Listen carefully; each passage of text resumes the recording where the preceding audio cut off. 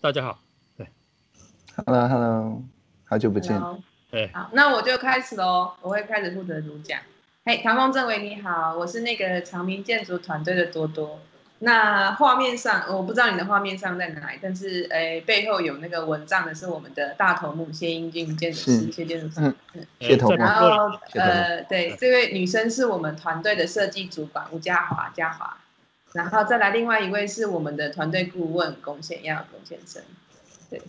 首先想问一下政委有没有听过我们谢建筑师还是我们团队在做的事情？当然有。OK。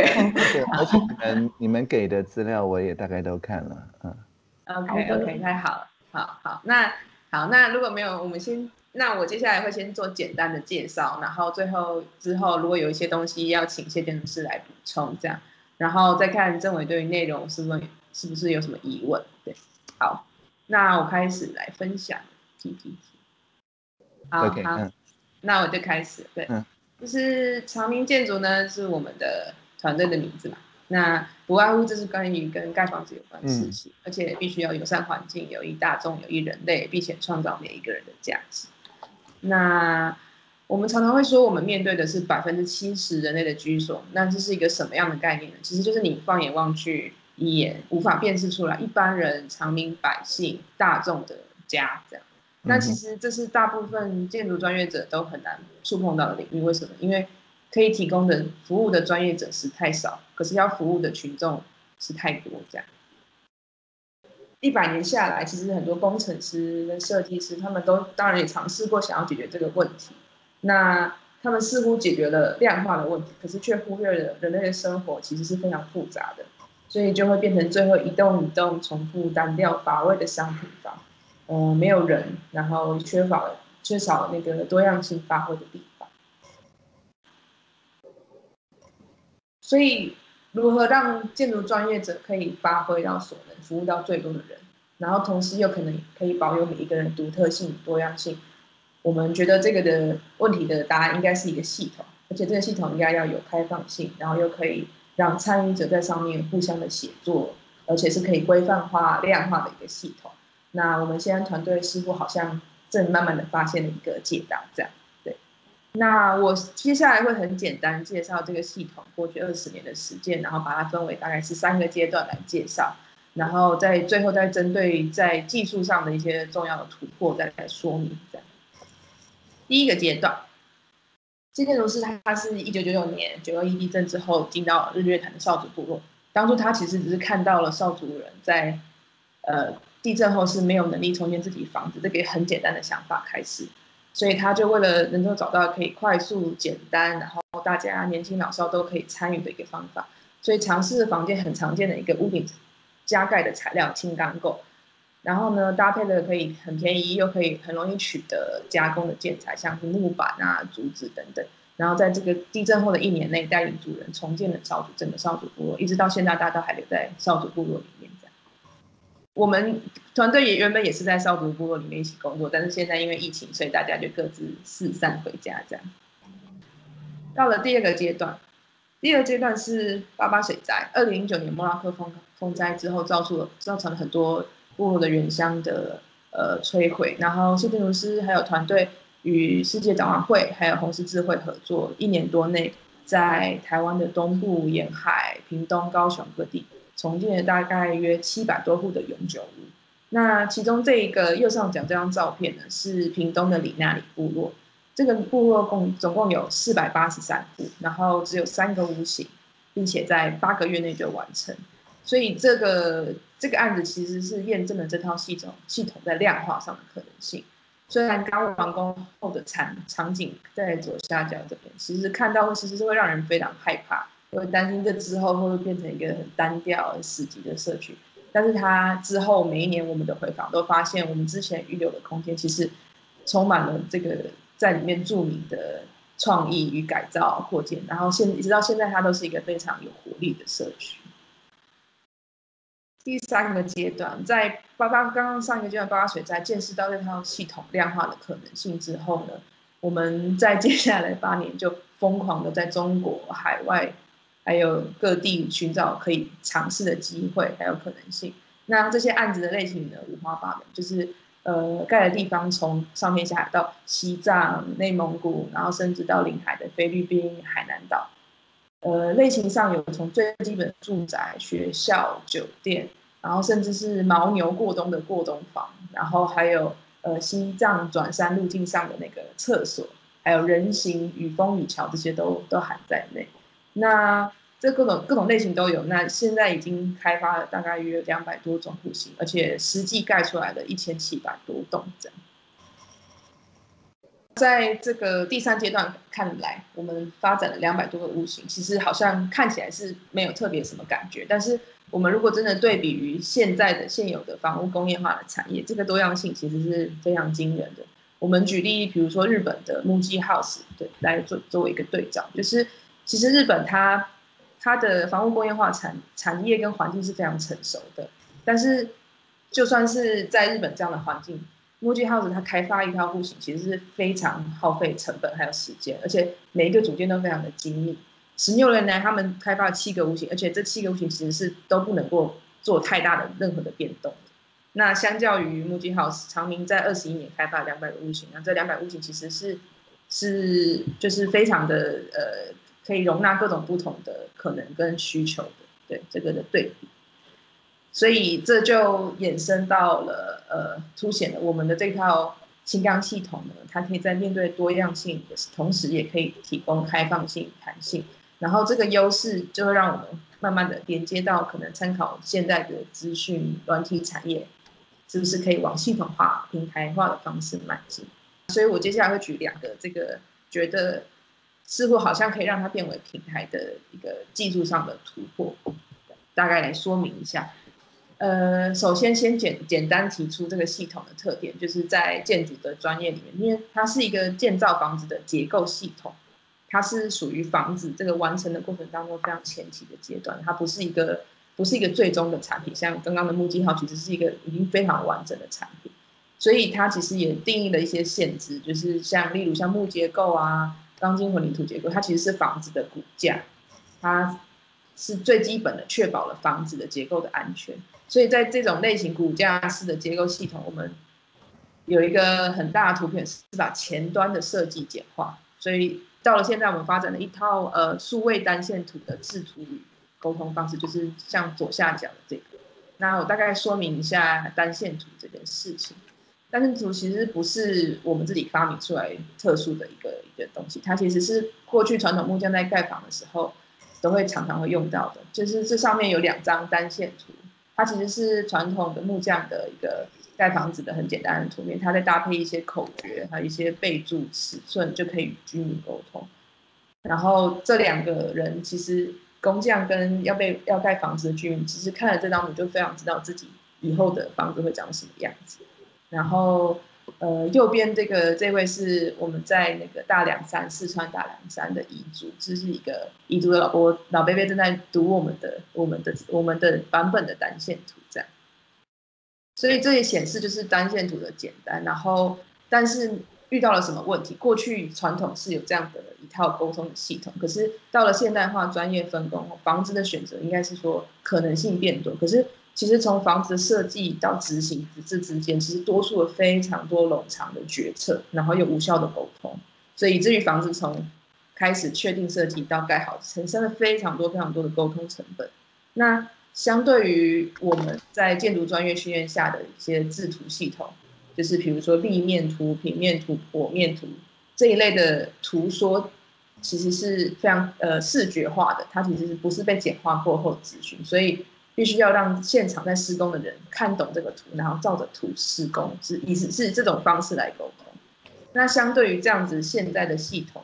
单线图其实是一个可以非常简化，而且它可以及时判断，然后可以及时调整，然后而且是直接连接到后端生产的一个非常高效的沟通工具。那这里主要是在说明前端在设计的时候呢，它可以非常简单的用草图，就是左边是建筑师的草图，然后右下角是一些它定义的尺寸啊，还有一些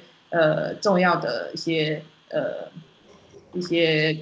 限制吧，对。然后我们再把它转换成数位化的系统图，这都是一个单线图的转化，对。数位化结构图呢是可以直接，现在是可以直接转化成我们工厂机台就是生产的数据，对，然后再来生产出强化轻钢构遇到现场，所以接下来会到我们第二个非常重要的另外一个技术性的突破，就是精准度。就是举例来说，现在大部分建筑的生产其实并不像我们用精密的仪器或是比如晶圆厂那种制程非常高度专业分工的产业，它一直到现在其实都是非常的手工的很传统的产业。比如说有一个窗户，你没有办法请一个师傅或是窗户厂商，他在房子还没有盖好之前，他就先把它做好，因为绝对会有误差。然后这个误差可能小到5公分，大到可能20-30公分都有可能，所以这凸显的就是一般的结构系统，它的材料啊、施工方式是没有办法要求精准度，而且也间接产生了非常多沟通啊、失误还有改错的成本。对，我们的轻康系统是可以控制在2米之内，然后一个精准的结构系统，其实它解放的是它所有整个产业供应链下游的每一个角色，从建筑的建材的原料到房子的水电、装潢、施工等等，就是大家可以在这个很具体的骨架上预先模拟，然后整合，然后其实就是将每个角色的那个互相的那个协议都先定义清楚。如果是在没有精准度的结构体的背景下，其实这是非常难以执行。数位化后的单线图呢，它是可以作为就是这2个特点，作为一个很高效的沟通工具，然后整合上游到设计者到使用者这个需求之间的调整。然后我们结构系统的这个精准度呢，它是可以整合下游的供应商、销售、维护管理这样。我们是希望这2个特点是可以创造出一个可能常民轻钢平台，就是一个建筑的平台的可能性这样。那一个房子的生产过程其实是非常复杂，然后20多年来，我们其实是一直靠着就是第一线的实践啊、尝试，然后事物在这个所有的环节当中不断的事物这套系统。那平台只是我们目前的一个比较模糊的一个想象，然后是希望它之后可以再继续的不断的被不断被优化、不断被演进。对，我的介绍大概都到这里，就看谢建筑师有没有要补充的。好，那个没有实际动手盖过房子的人，大概都不太清楚精确度在我们的建筑里头是有多重要。像我们讲我们的2米的精度，比101的精度都还高。哦，那为什么？因为我们这个里边第一个，我们是有一个转译啦，就是说我们的设计的单线图，它其实是数码化的东西，到实际盖房子中间有一个转译，要把这个精确度弄到实质上的那个建筑的时候，我们是透过这个轻钢体系，它的原材料是这个钢卷。钢卷它材质是非常均匀的，而且我们可以精密加工，因为有这个东西，我们才可以把房屋的这个精确度提升到2米的精度，这比101的还要精密。哦，只有在这种精确度的应该讲这个转译它是一个转译平台之下，我们才有办法做到跟其他的产业的整合，所以这个精度是关键，那其实我们的这经验，其实我们也只是说我们碰到了这件事情，而且也事实上也解决了这些问题，但这个只是开始，接下来你平台化以后，所有的沟通啊、协作，因为建筑不是个人的事情，它是一个集体的协作的，各行各业的协作的包括使用者的参与，它是一个互动性的，就跟我们现在的软体一样，我们强调的人机互动。现在的传统的建筑，它因为是可以互动，所以它可以多样化。虽然说它有一个背后有一个结构、一个系统，但是它可以多样化。但我们现代化以后，我们就没有办法克服这个问题了，就没有办法互动式的，那这样子的话，就是都是一个单向的、单一面向的，没有办法互动式的，那这个基础呢，就是我们的精确度，另外就是我们的数码平台，还有我们的数码技术。那这个东西在建筑这个领域来讲，即使在全世界来讲，像我们做到这种呢，还是应该其他找不到类似的 case。那可能是因为我们的特殊的机遇才有办法碰到这个东西。也就是说，我们在这个领域里头，其实我们只是刚开始。我相信在各个行业里头，我相信都会遇到这个跟我们类似的情形。这方面就是说，政委这方面的讯息面比较广，可以提供我们有一些参考的，或者有哪些建议。很简单讲，就是我们现在有这个基础以后呢，我们的沟通其实就是语言啦，就是我们讲现在的物件导向的设计语言完全可以纳入，我们都可以对接上这个东西。也就是我们有这个技术平台以后，接下来就是互动的时候就是语言。那如何从这个地方转换成可以有效沟通的语言，各行各业能够参与的，这是我们现在接下来的挑战。就是请政委可以给我们一点 comment。我想问一下，因为 WikiHouse 它用 CNC 做木结构是非常类似的一个专案，他们的精度好像也是2个 mm， 所以轻钢比起木头有什么好处吗？它的木头的材质没有像我们钢那么均匀。OK。所以它要做到这个东西，它的成本是很高的。那钢，它是用木头整根木头再去裁切再去弄，我们是用一个薄的钢板，所以这个东西我们连废料都没有，它的适用性啦、量化啦的成本是极低的。但是它就是你的这个薄的程度，它人还是可以扛嘛，对不对？就是说，虽然也许就是重量是有一点点限制，但你每一个部件都是人可以搬得动的。基本上是这样，所以我们一直强调它的 affordable， 就是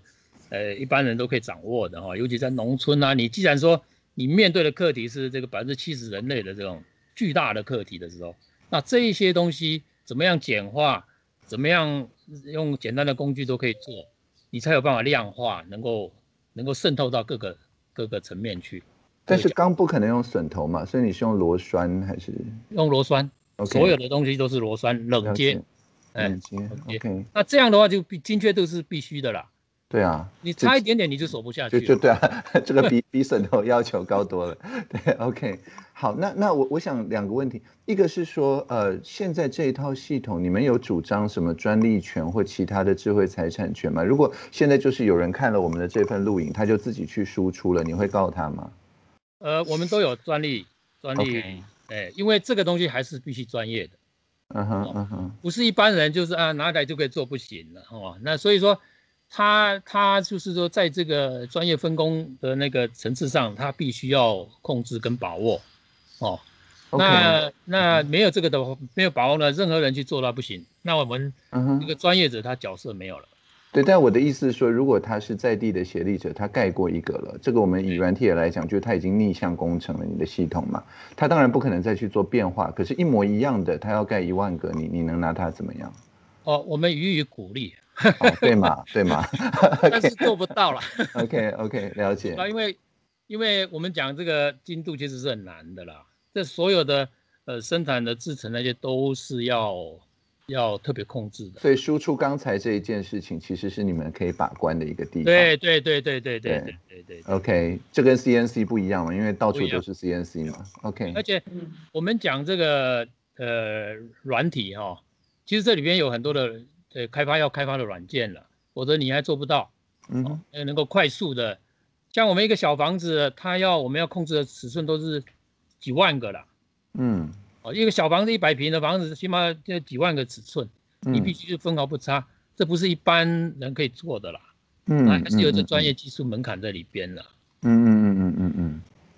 OK， 那但我是说，你们对这个系统的期望是什么？因为专利有一天会过期了。对，等专利过期了，当然你本来说专业的控制权什么，当然那个也都没有了啦。对，所以就是说，在专利还有的这一段可能10年、10几年的期间里面，你们就是理想中会想要看到的状态是什么？我们希望它是平台化然后专利只是初期的一个保护跟这个秩序的建立那最终绝对是要开放的，因为我们既然是面对70%人类的居所的这个课题的话，这不可能是有一个人的一个专利在控制，不是，是要大家都要能够用的，所以我们也开班也跟学校结合这些东西教这一套的做法，包括很多的生产的工厂那些，但是我们的技术门槛是在于跨领域，你单一技术没有什么，但是它必须跨领域，所谓的就是设计师跟生产的、跟制造的、跟现场施工的，它必须要跨越，这个难度是在这里，那如果说有人可以从头到尾都可以仿制我们会给他一个金牌了解，我们都会教到你会为止但是很难这东西还是有它的那个门槛不，当然要住的东西不可能没有门槛我刚才讲只是说你实际上生产端哪些地方是你可以控的，那这样听起来输出钢材是你可以控的一个地方。这个是我们的专利我们在国际上那个 PCT 的那个有效期的还很多很多的国家，但大部分都是在第三世界啦。所以我们现在今年不是这疫情，我们在非洲在中东都有项目。那在非洲的加纳的项目，我们主要的跟我们竞争的就是美国算是最大的 Caterpillar 这家公司。基本上它不比不知道，一比它就知道了。我们这套的优势是非常强的啦，它做不到了。最重要的是我们这一套做法是互动式的我可以跟当地的资源，我们这个项目在加纳是20万套的社会住宅我们可以用当地的人、当地的劳工，很多的当地材料都能够结合进来。那这个是我们现在的房屋工业化当中做不到的。房屋工业化它是单向的不是互动式的，我可以当地的所有人可以参与，所以这个东西就是刚才提到的，就是说一种我们这一套是一个开放的体系，它是参与互动的。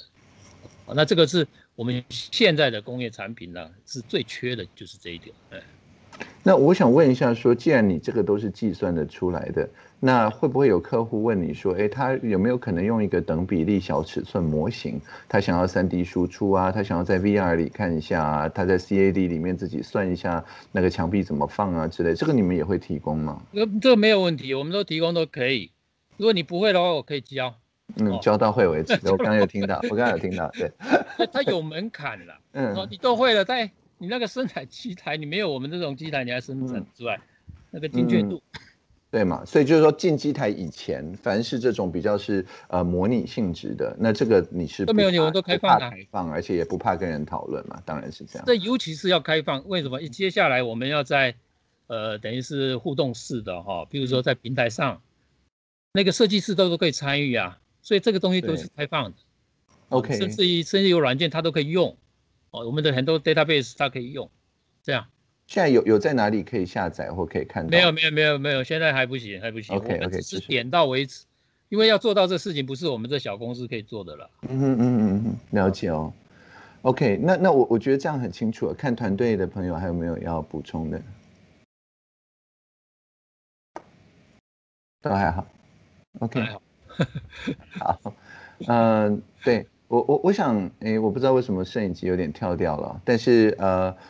反正声音还听得到嘛。声音可以。对 ，OK， 我想有两个想法，初步的想法，一个是说，如果你的这个软体的这一部分无设输出的那个部分，它是可以公开的话，那我想说，大部分的人会想要知道这套系统，就是它会有一些参数嘛，输入这些参数之后，有没有可能说它自动把各种可能的构型，就是就算只有那个单线图也好，有一个网页。那让大家可以就是试试看说，它这样子的变化是怎么样？等于是说，它就不需要有点类似模拟程式嘛，就是它不需要你的人去教它，它只是想要看看这个的可行性。那好比像如果你有一些限制，好比像4层楼以上、6层楼以上不能够盖的话，那也可以在这个模拟的环境里面把它呈现出来，而且可以告诉他说，为什么我们加了这些限制等等。等于是说，它让一开始想要接触这个想法的人，可以不消耗你的时间的情况下，先知道这个想法法适用在哪里，不适用在哪里？我觉得这会不会是一个可能的第一步？这是第一个嘛。那第二个比较是marketing 啦，就是说刚刚听到就是它跟 WikiHouse 的比较啊什么之类。但我后来也想说，那说不定可以借由 WikiHouse 或类似的东西现有的平台去做一些就是业务拓展嘛。你可以说，那你愿意把这一套的想法跟他们的社群分享等等，这也是另外一个想法。对，这个都是可以做的哈，但是大概不是我们这个几十个人的团队可以弄的。我们现在哈，就是因为我们的也没有外来的资金，我们就全部靠这个项目，然后维持，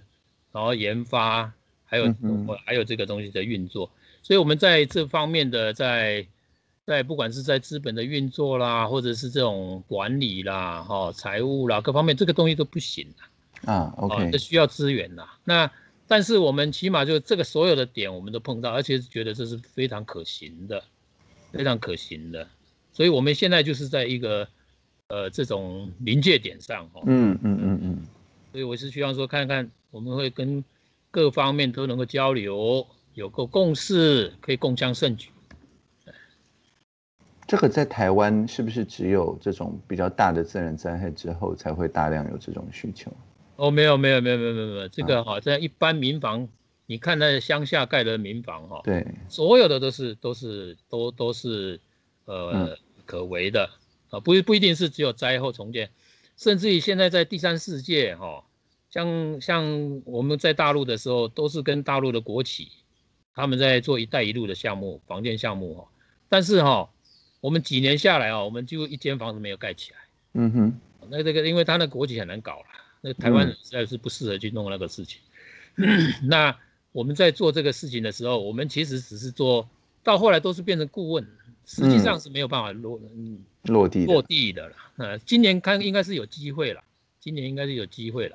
但是这个东西是这样就是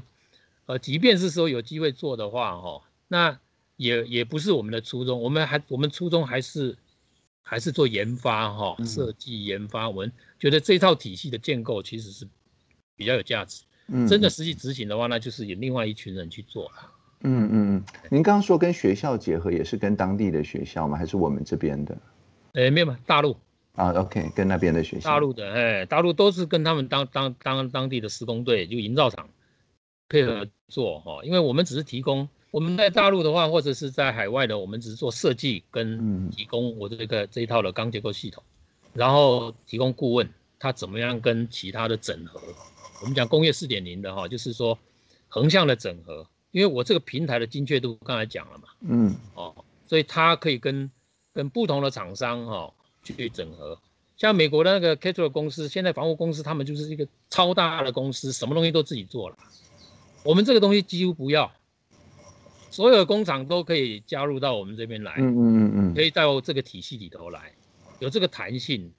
所以这样也可以有效的管控，减少间接的成本，然后能够效益很高。关键就是我们刚才讲了我们这个平台的概念。对，但我听起来意思就是说，就算疫情影响你不能出国，你完全只靠视讯，如果对方是有经验的人的话，那你就这一整套系统还是可以教会他，还是可以授权，完全可以运作。对，那就跟传统上面说你必须要至少过去一阵子是完全不一样的。不一样。我们现在包括非洲的项目啊，中东的项目，我们现在都可以，海外项目几乎可以不出门。OK，那这个就是很大的变化，这个我觉得这个反而是应该要强调的一点。对，就是说它主要的服务的对象就是那种不管因为疫情还是其他的原因，类似我们在就是太平洋其他的地方也有很多我们的邦交国嘛，或者友好理念相近国家，那出于任何原因，我们现在交通就是不是很方便。但是他们透过卫星或透过什么方式收影像倒是没有问题，所以这样子的情况下，他们如果要做社会住宅或其他的建筑的话，等于是说不是说你的是比较好的方式，而是你的是唯一的方式。是不是唯一不知道啦但是我们好像找不到同伴。OK， 不是同一回事嘛？你要不同的方法讲。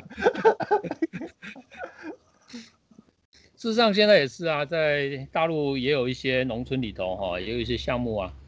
基本上都分散作业。我们成都有一个小厂，那有些供应啊是那边供应，那台湾也有个小厂，但是我们现在都是只是做打样啊，这个只要量化的东西，我们都可以找其他厂商合作了。对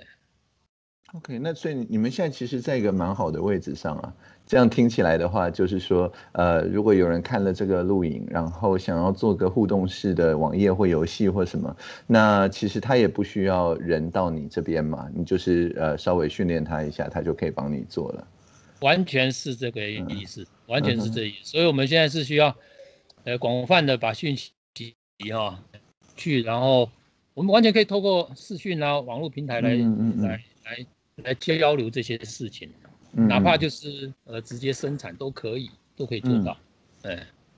OK， 这非常有意思，谢谢。看团队还有没有其他要补充的。所以借你这个平台这个看看能不能多交一些朋友啦。对啊，我觉得这很棒啊。就以后如果再有人跟我提 WikiHouse， 我们就会说，那我们这边也有一个更高明的。你们有但是就是你们的英文名字是 Design for People。OK， 好，你们也有一个我们这边也有一个 Design for People 这样。OK。Design for People 现在在网页上好像找不太到哈。有，对，这也是我们的问题。我们大概有10个网页，可以反映我们管理上的一些特色啊。OK。没错，对啊，你们有第三建筑工作室的，有自己的 Flickr 还是被标成成人图片，原因不明。那有一个.cn 的，有一个 QQ 号，然后但是没有一个在 Google 第一页出现哦。我们的对，如果是用Design for People没办法，可是如果用谢英俊的这3个字的英文的话，就可以找得到比较多。OK， 所以我们也在品牌的转型跟那个当中。对，我来看一下，如果用谢英俊的会找到 architectureforpeople.org 了。这个是第一笔。对，这个是就是一个展览的。还有现在在德国吧，在慕尼黑的展览。OK， 这个 architecture for people 跟 design for people 有什么不一样吗？其实这个是就意识上没有，但是里面的内容，这个网页是就是当初是为了一个欧洲的展览，然后还有其他建筑师，不是只有我们，所以这不是我们专用的网页。OK， 就是它是其中的一个 architect 这样的概念。对。OK， 那我觉得就是如果是对就是外国的朋友。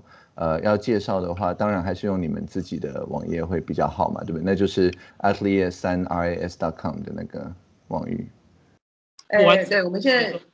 现在有一个现在一个比较正常的网页是使用www. 谢英俊.com 这个。OK， 可是那个不是只有中文吗？有英文，但是英文网页非常的差。没有啊，我按 English 就跑掉了。我按 English 就去.com 了。不，我之前有做功课啦，不要这样。我收到你的资料，我都做功课。不好意思，我们的网页非常的复杂。对，所以就是说我会觉得说，如果是一个我们现在就是要广撒出去，那但是大部分像不管做 WikiHouse 或者是其他这些开源硬体啊、开源农耕啊等等的这些朋友，那其实他们的主要 working language 很多还是英文了，这个也是必然是这样子。那我刚刚只是说，就是说可发现这件事情，尤其我如果要跟别人说，你们有 WikiHouse， 我们也有 Design for People 啊，那就会变成这个 DFP Group。变成好像他完全不知道要在哪里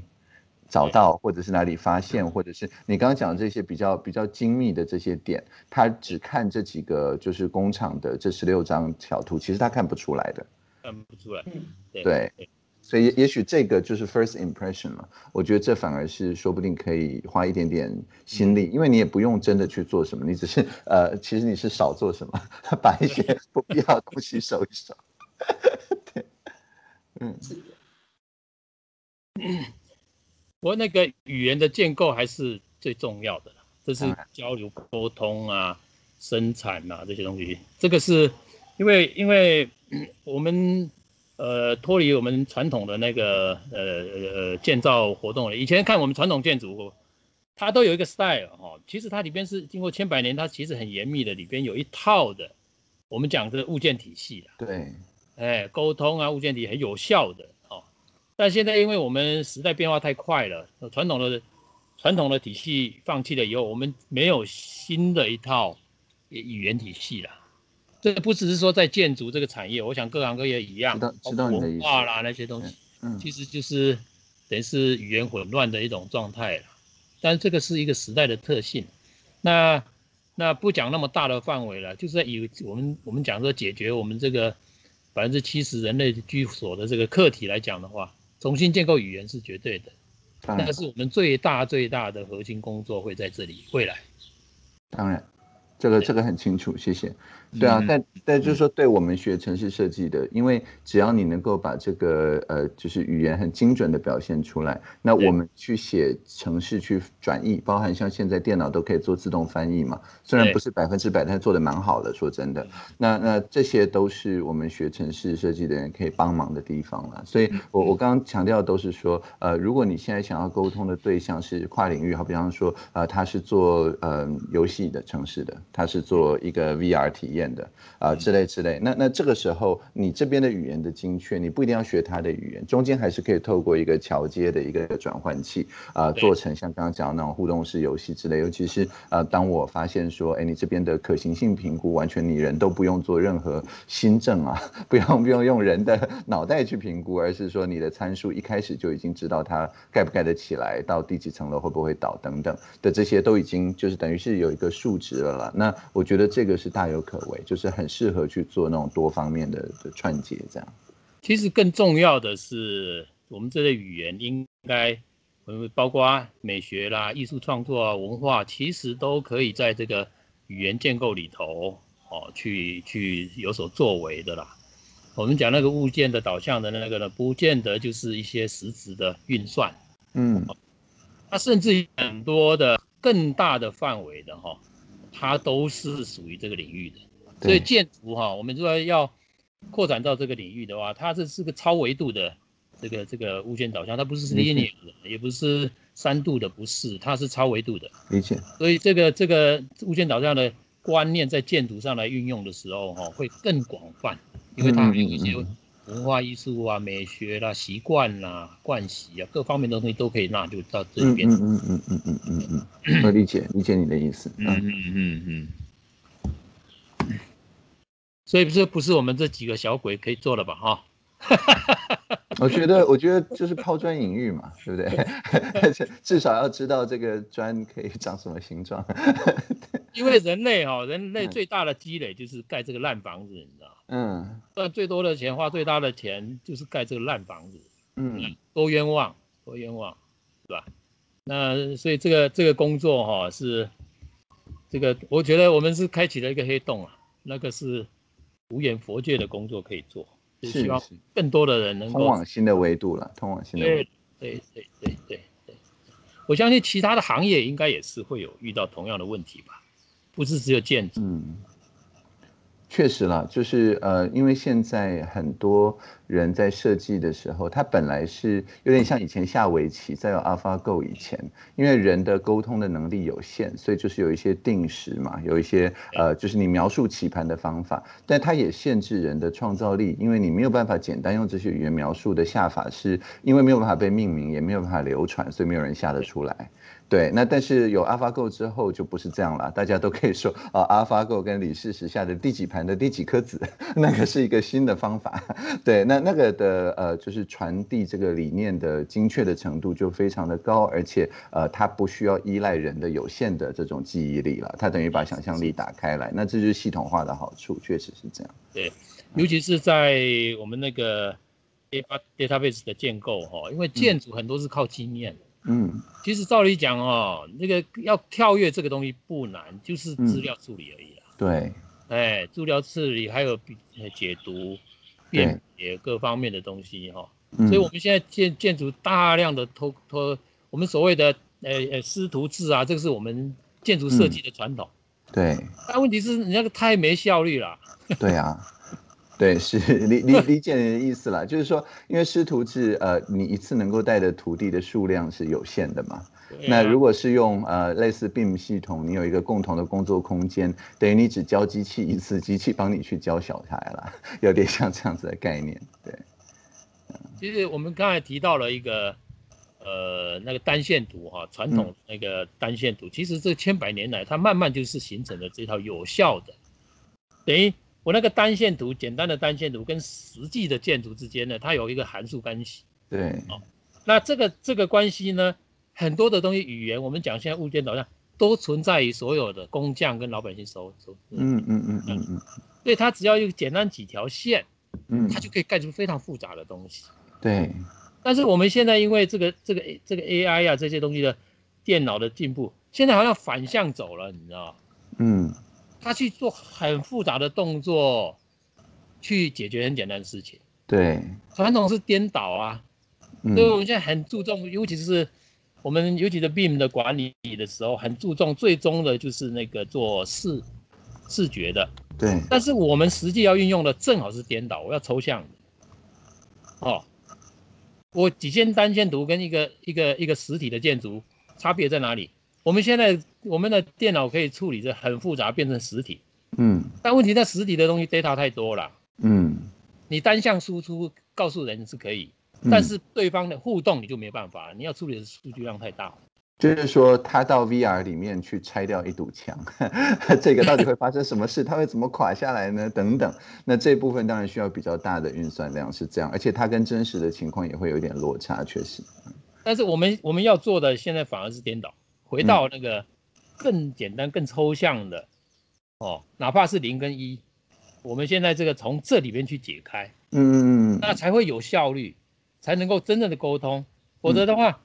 我们现在的语言尤其复杂化了，尤其就是我们这个可视化的这个 AI 的那个处理变成可视化的互动变很难了啦。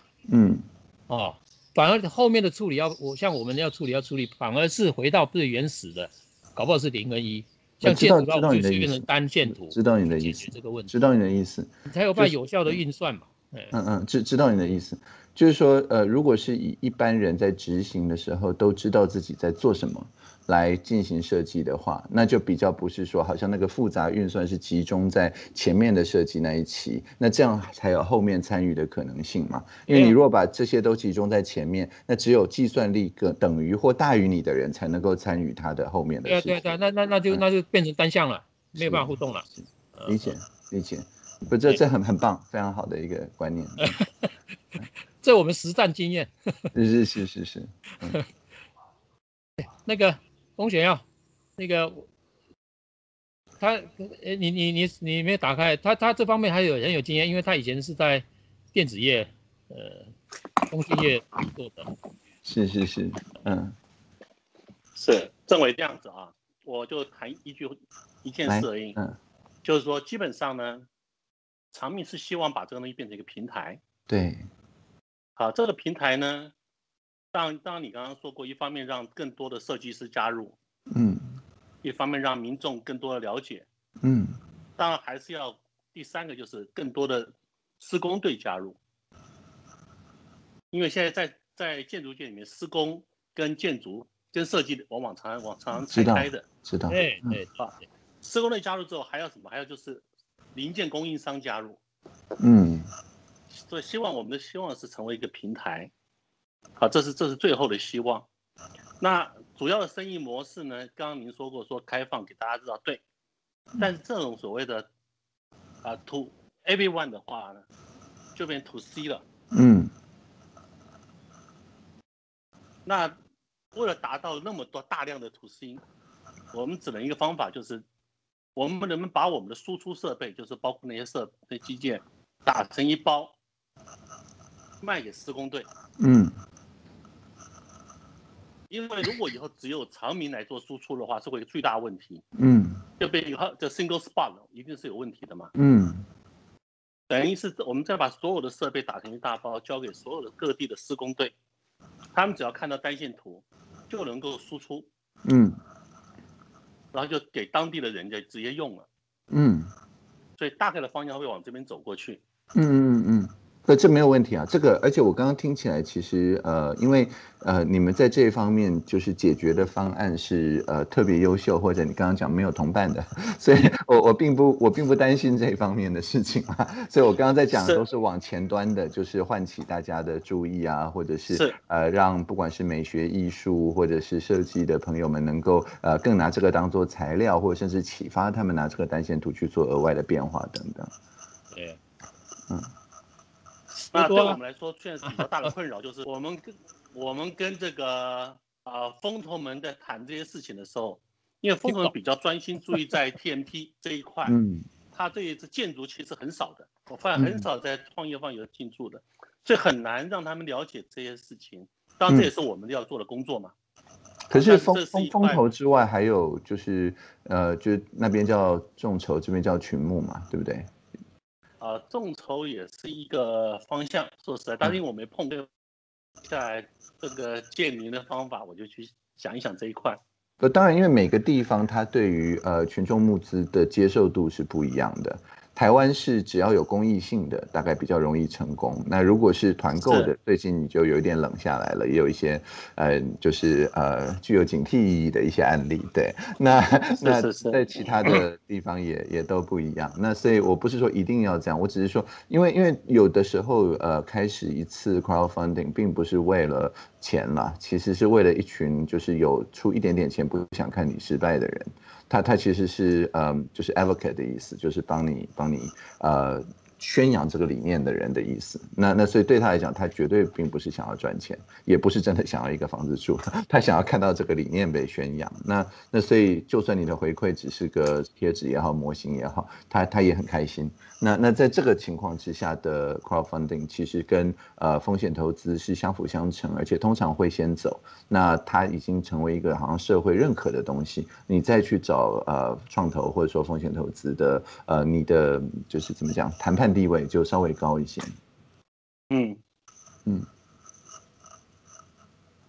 好，这样应该都蛮清楚了。好，谢谢大家，今天真的学到很多，真的很棒。是。好，有机会交流。好，没问题，很开心有这个机会。谢谢，谢谢哦，拜拜。谢谢，拜拜。